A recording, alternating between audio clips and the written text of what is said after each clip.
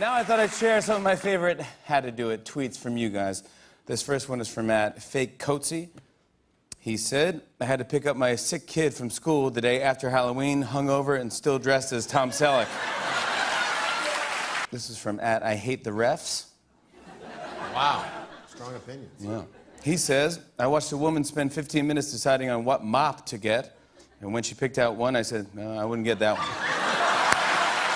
This one's from Little Rose 345. She says, my mom won't buy character mac and cheese, so she bought regular mac and cheese and said that they were SpongeBob's elbows. That's clever. This one's from Lucille W. She says, Domino's worker asked if I had any specific requests, so I asked her to send a hot delivery guy. She whispered, they're all ugly. Oh. This one's from Rosarita1. She says, I had 2 ice cream bars left and 3 kids, so I ate both ice cream bars. Yeah! This one is from @WHenHenHen. She says, watched Titanic with my kids, and when Jack died, I told them that's what happens if you don't share.